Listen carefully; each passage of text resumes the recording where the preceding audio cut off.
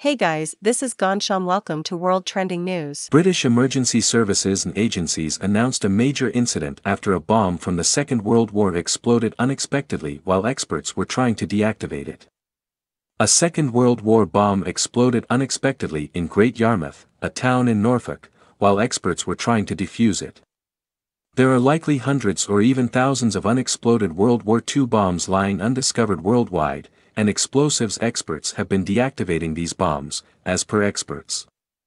British emergency services and agencies announced a major incident after a bomb from the Second World War exploded unexpectedly while experts were trying to deactivate it.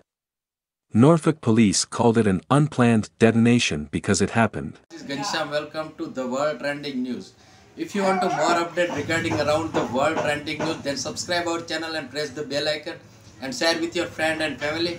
Thank you very much for watching our video. Thank you.